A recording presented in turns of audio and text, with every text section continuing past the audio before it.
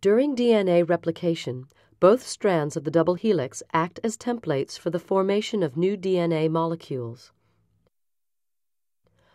Copying occurs at a localized region called the replication fork, which is a Y-shaped structure where new DNA strands are synthesized by a multi-enzyme complex. Here, the DNA to be copied enters the complex from the left. One new strand is leaving at the top of frame, and the other new strand is leaving at the bottom. The first step in DNA replication is the separation of the two strands by an enzyme called helicase. This spins the incoming DNA to unravel it at 10,000 RPM in the case of bacterial systems. The separated strands are called 3'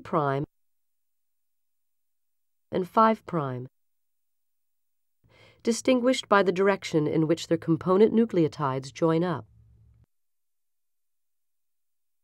The 3' DNA strand, also known as the leading strand, is diverted to a DNA polymerase and is used as a continuous template for the synthesis of the first daughter DNA helix. The other half of the DNA double helix, known as the lagging strand, has the opposite orientation and consequently requires a more complicated copying mechanism. As it emerges from the helicase, the lagging strand is organized into sections called Okazaki fragments.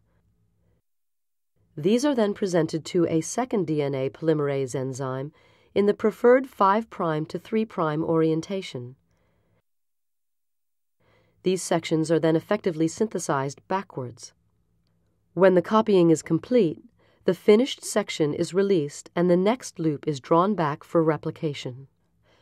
Intricate as this mechanism appears, numerous components have been deliberately left out to avoid complete confusion.